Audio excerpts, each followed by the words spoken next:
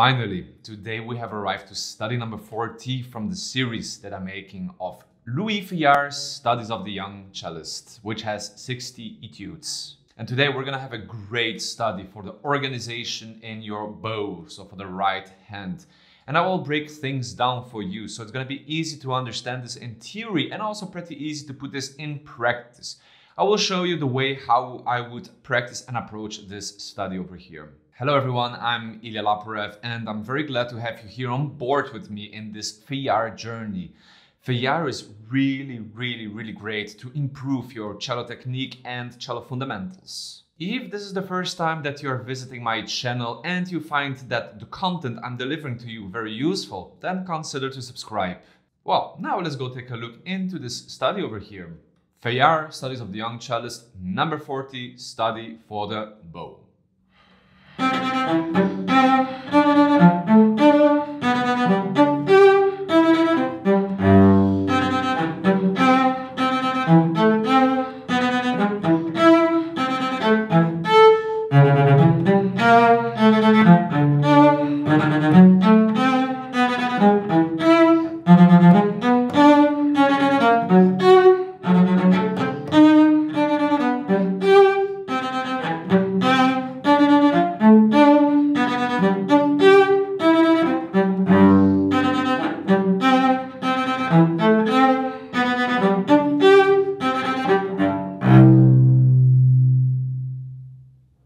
I just want to let you know that it's so easy to get confused in this study because it feels so unnatural to play these fast notes, so these 60 notes with the up bow, these ones. And don't be hard on yourself. So if it doesn't work immediately out for you, well, if this is a consolation for you, it took me actually 3 takes to get this right. Anyway, first things first, let's check quickly what we have here in the left hand. Let's discover, first of all, the notes that we have to play over here. You might wonder, but why? This is a study for the bow. Well, don't ask me why, just do it. It will save you tons of time and frustrations in the longer term. And in this step over here, you can do this with absolutely free bowings, free rhythm. I prefer that you do this slowly in order to discover the notes, which notes you have to play. And like this also, you're gonna be focused on intonation. Anyway, let me show you a couple of measures from the beginning so you have an idea how to approach this step.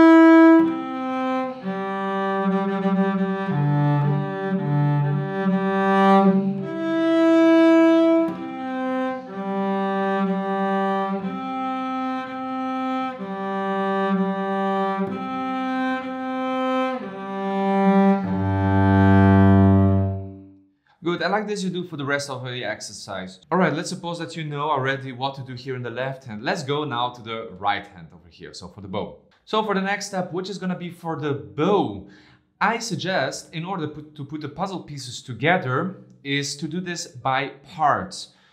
By doing this in parts, you will have an idea about the bow distribution and how this etude, so the study, actually works. Again, I'm gonna show you the first couple of measures, how I would approach this, and you can actually copy paste them for the rest of the exercise. Let's do this.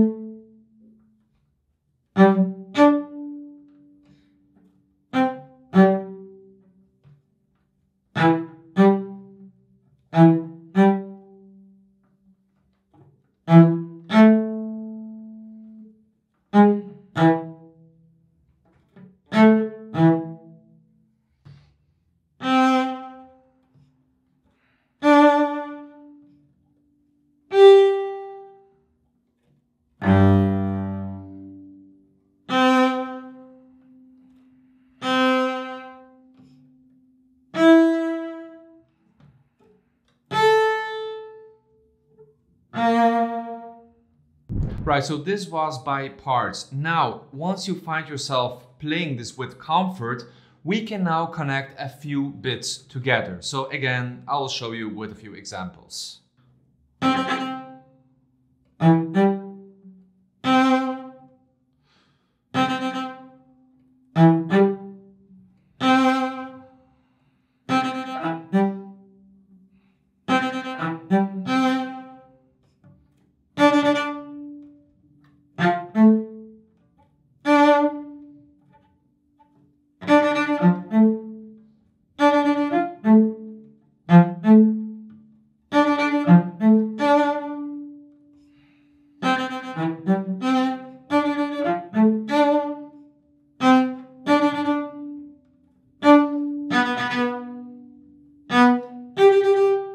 Right, the rest is up to you. So do this for the whole study and you will see and feel that things are gonna become easier and easier and more organized and disciplined. Now we come to the most important part of today's lesson.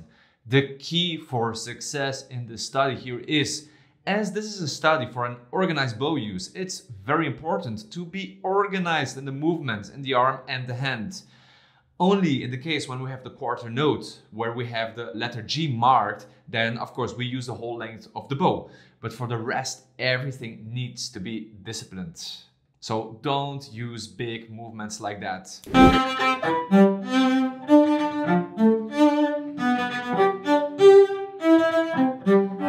By doing that, that's the sound you will get.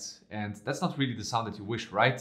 The more organized, disciplined and less bow that you will use, the more focused and cleaner the sound you will get. Anyway, that's my way of approaching and practicing this study over here. I mostly focus on the organization of the bow use. And by doing this part by part, this will help to maintain consistency. Because a very common mistake is to have the first line very well and very stable, but the further we go into the music, the less consistent we get. If you like this video, then for sure you're gonna love the next video lesson that's gonna appear here in the end screen, which is a video where I talk about spiccato and I provide a very easy 3-step guide, especially for beginners. And you're gonna be amazed that spiccato isn't such a complicated bow stroke.